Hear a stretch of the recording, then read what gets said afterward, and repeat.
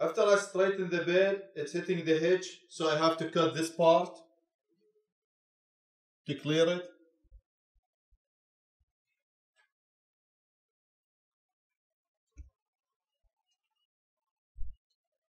I've been using this wood between the frame and the bed to keep the bed elevated like this so it doesn't hold water.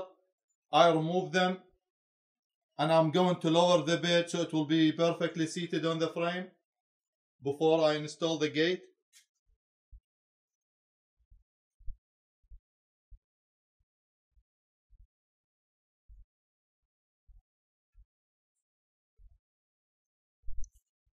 I'm going to build the gate hinges out of this material. This 1.25 inch thick by 4 inches wide. I use this 4-inch wide PVC coupling as a jig and I marked it. I'm going to use the oxyacetylene torch to cut it and then I'll grind it. After that I'll drill a hole over here where it's going to hinge. These two over here, actually they two 5/8 inch blade welded together.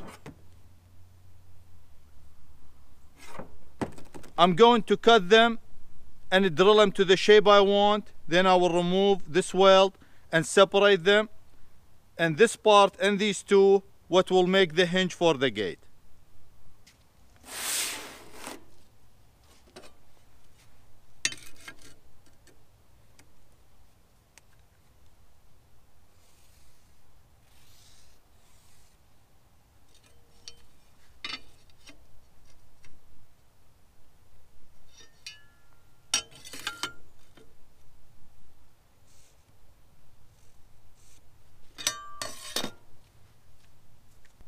I also have this wear out grinder disc. It's about perfect guide for this. I'm going to set it about center.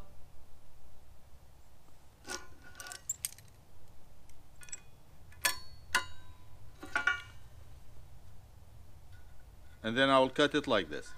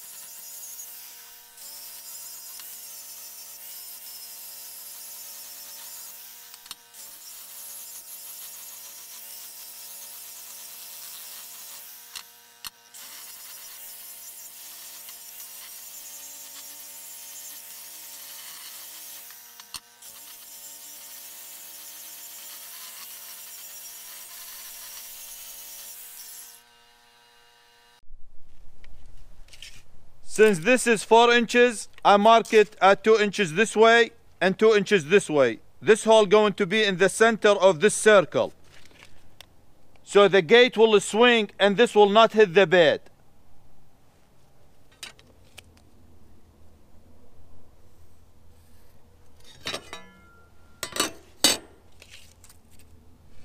Okay, this is 4 inches over here.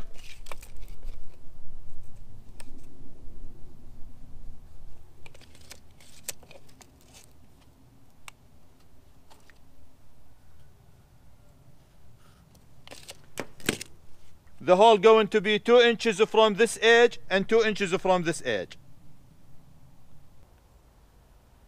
I marked it very accurately and I'm ready to drill it.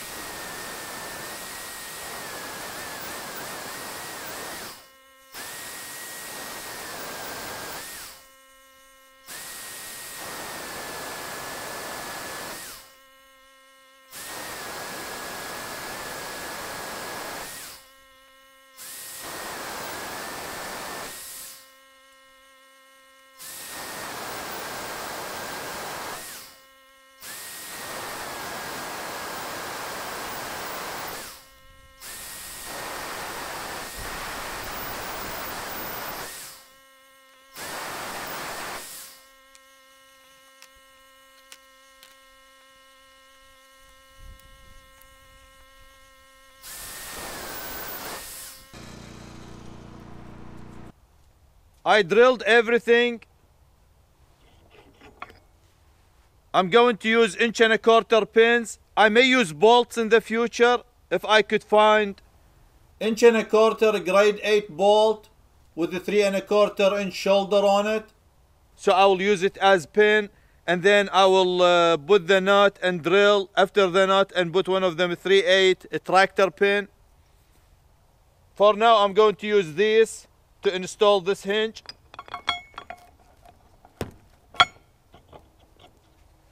This one over here will be welded 1/4 inch from the edge of the bed. I'm going to measure this, mark it, and cut it. And then I'm going to also drill a hole over here in the center of the gate so I could put shackle and lift the gate if I want to.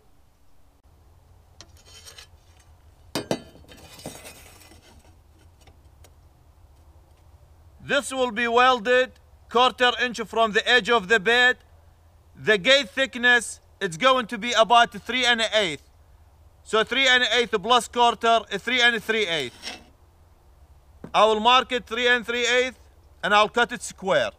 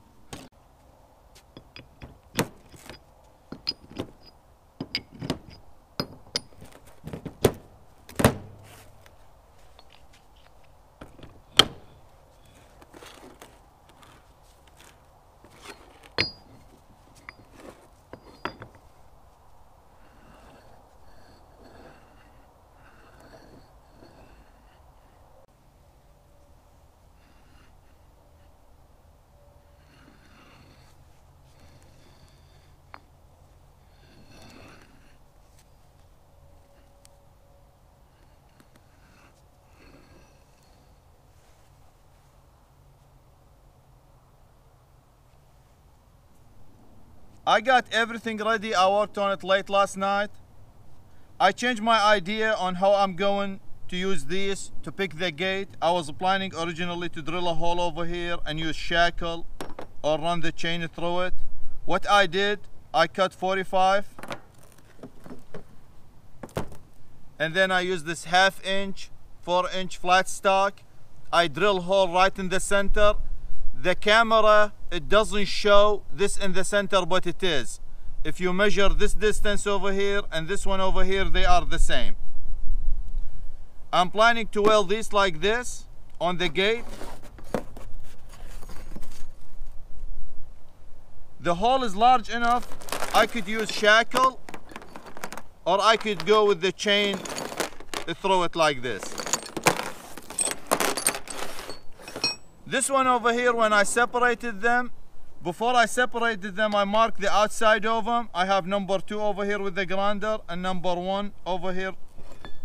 So I could weld it the same way it was welded. And this way the hole will be aligned perfectly.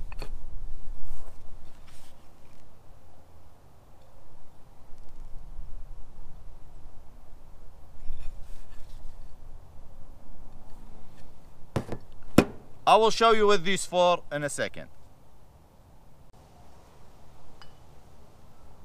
I'm going to weld this like this over here. There is a 1/2 inch gap over here. So I'm going to weld this and I could connect the 2 angles together with this square tubing and this will make it very strong. I'm also going to weld every 12 inches one.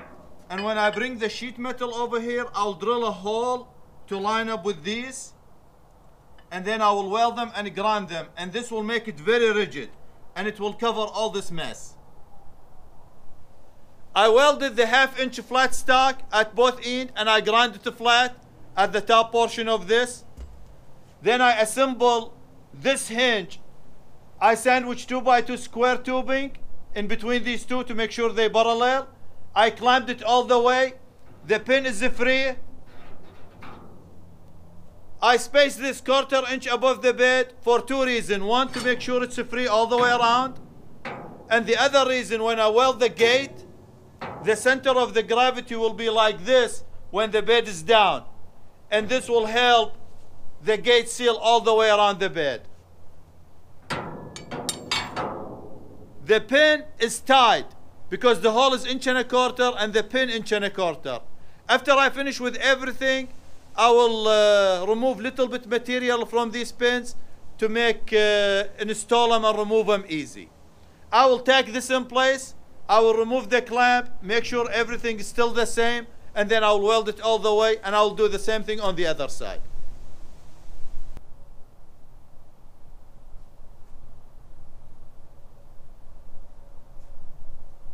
This 2x2, I also use it to make sure this over here is running at the same line as the bed itself.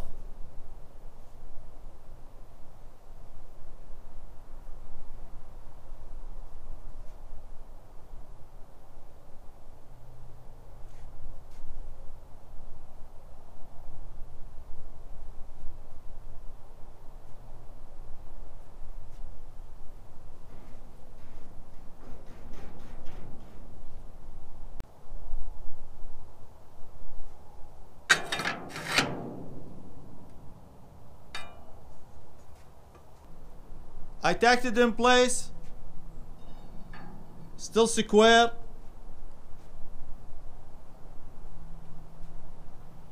I tacked it over here, over here.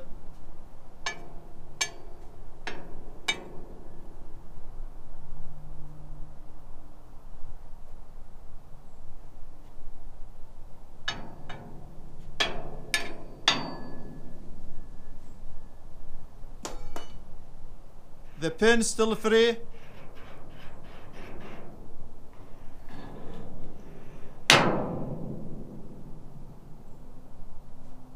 And now I'm going to tack the other side.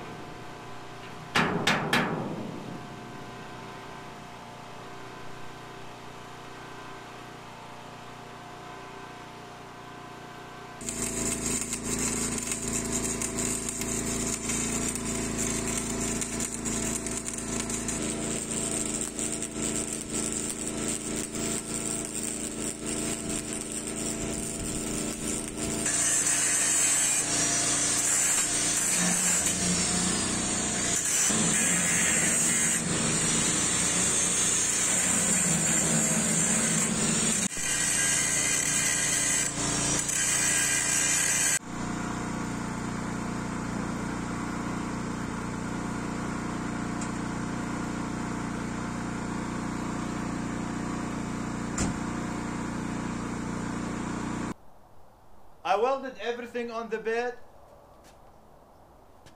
The pins still free.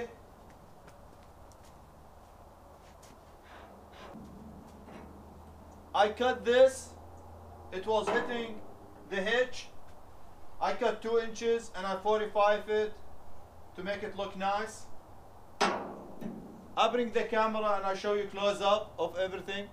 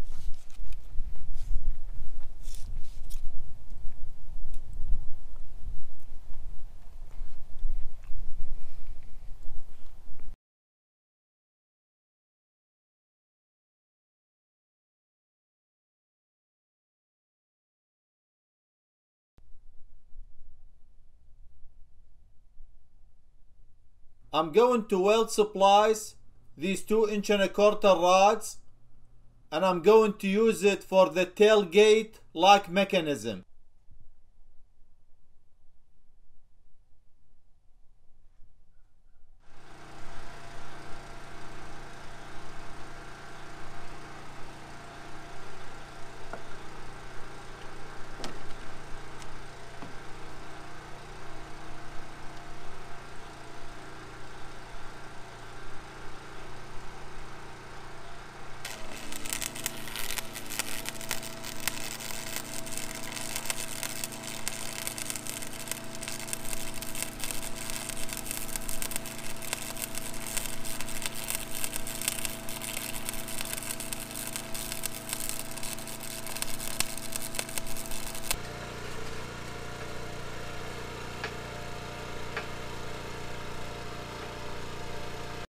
This is my friend Cannon. He brought it here. I fixed it. These pins broke off. It's made from steel. I welded it and we're going to shoot it for y'all.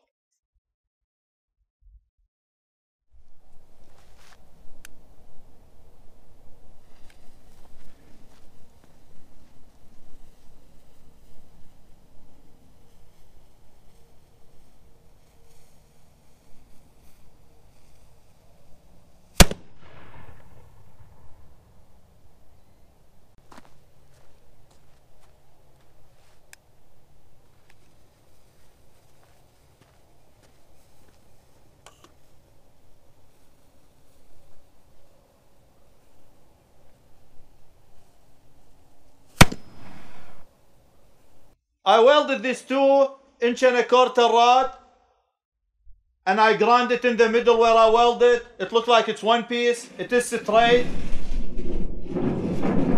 I should build this one before I welded the hinges on the bed. I think it is straight. I will check it here in a second. I'm going to use this long rod when I weld this on the gate itself. I brought this 1.25 inch drill bit just in case the 4 holes for the hinges, they don't line up. This way I'll make the hole a little bit bigger.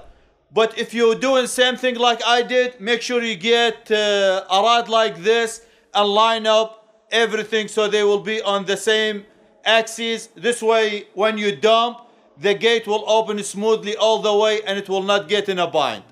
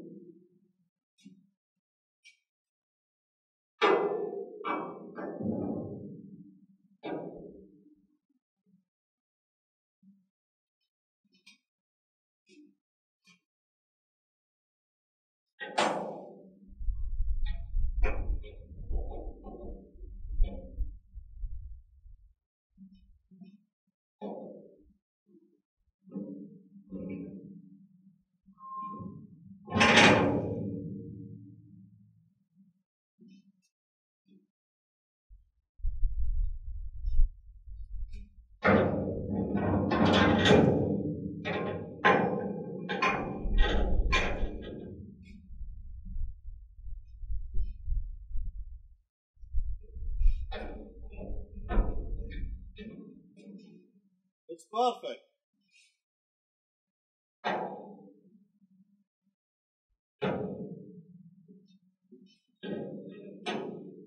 This way when I weld the gate, it will be perfect. Both of these hinges, they will hinge exactly at the same point.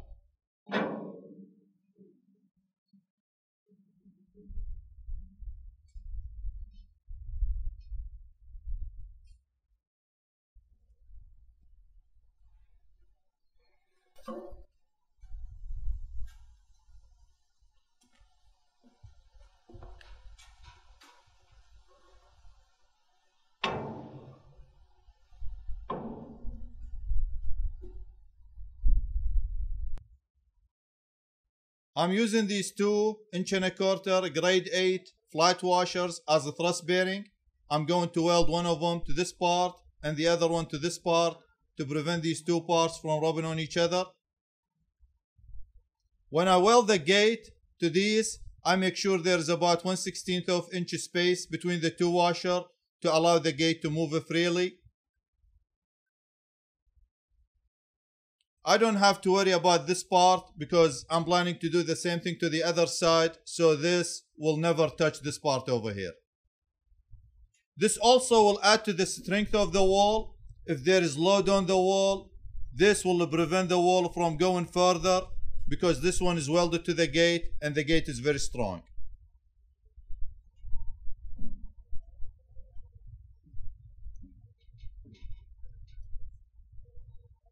The one that I'm going to weld to this one, I only going to weld it on the top, so in the future if it wear out, I could grind it easy and replace it.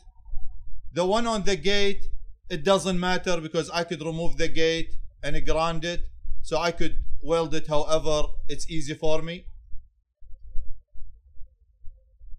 This will only serve as a thrust washer, so there is no need to be strong in this direction. They just need to prevent the gate from playing this way.